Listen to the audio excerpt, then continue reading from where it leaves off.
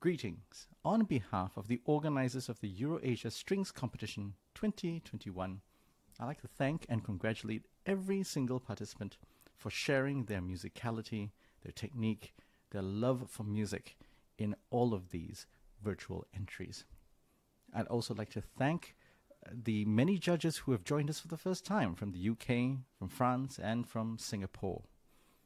Having a diverse panel means having different ears, different eyes, different experiences and different sensibilities that helps us in the judging process. I learn not only from watching these wonderful videos, but also from hearing the viewpoints of my fellow judges. I'd like to thank everyone for trying their best in such a difficult time. It's not easy playing for a camera when we're used to sharing music with a live audience.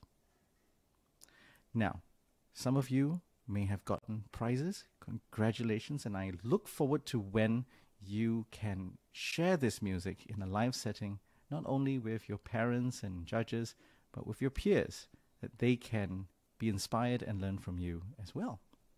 For those of us who didn't quite get prizes or didn't quite get the prize that you were hoping for, please don't lose heart.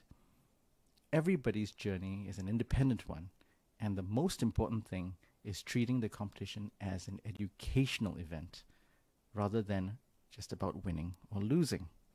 We hope that the comments that have come across through the judging sheets are constructive, helpful, and encouraging to all of you, because that's what we tried our best to do. I hope that we will get together again soon to hear you in person, and I am confident that the skills that you have received in learning to record these virtual entries will be of value in many years into the future, as we have both a connection in person as well as a connection online. My thanks to the parents, my thanks to the teachers, and my special thanks to Angel Lee and a wonderful team for making this competition possible. I look forward to hearing and feeling your music again in the years ahead. Take care.